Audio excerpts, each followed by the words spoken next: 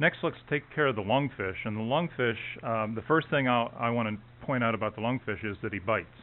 So don't wave your finger in the aquarium because he will bite you, and it hurts really bad. It feels like you've been hit with a hammer. It won't necessarily cut you and cause you to bleed, but it's like you hit yourself with a hammer.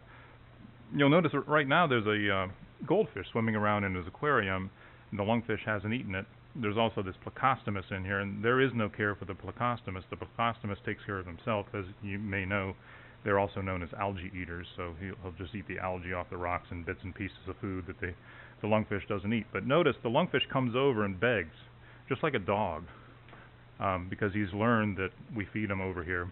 So if he's not over here, a lot of times I'll do this, and that'll call him over, and he just tried to take a bite from the surface of the water, even though there was nothing there when I did that.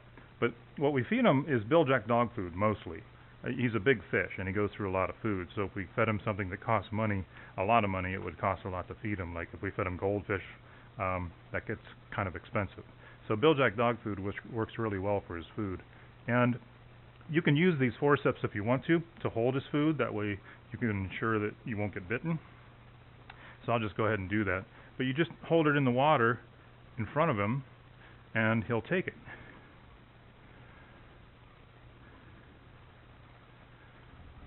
And you want to give him about that size of a chunk when you give it to him, which is at the same size as what we give to the blue-tongued skink.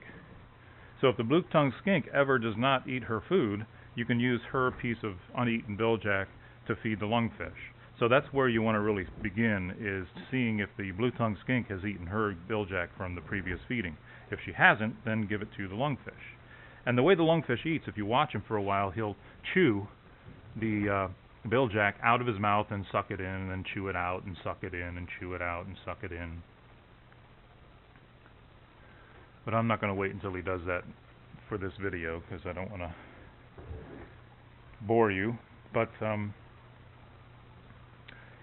he's being fed every Monday, Wednesday, and Friday, and that size of a piece of bilgejack is enough for one feeding, since he's being fed 3 times a week. And that's it for the lungfish.